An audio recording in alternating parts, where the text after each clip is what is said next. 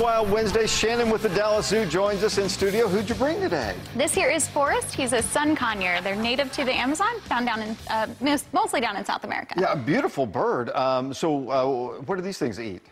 So they'll eat a bunch of different types of seeds and fruits and nuts. They'll even go after insects, too. Okay, and do they talk? It looks like it almost would be a parrot-type animal. Good question. Yeah, they do have the ability to mimic, but you know, of 95% of the animals that make it, or birds or parrots that make it into human care, only about 5% of them ever speak human words. Instead, he has a call that can be heard for hundreds of yards, which is not quite as pleasant as a human voice. Okay, and so is he full-grown?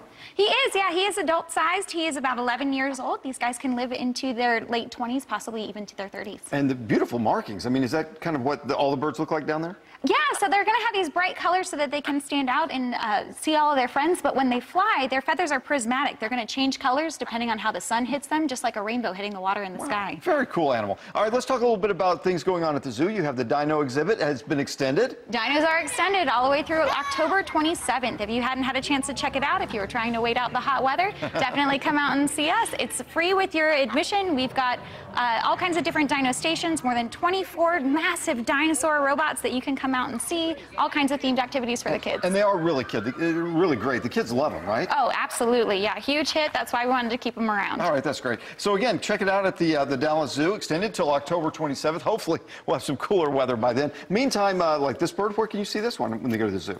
You can see parrots similar to him hanging out by our flamingo pond, and also if you check out our dinosaur-themed wildlife show down in the amphitheater, you'll definitely see a lot of cool birds there. Perfect. All right, Shannon.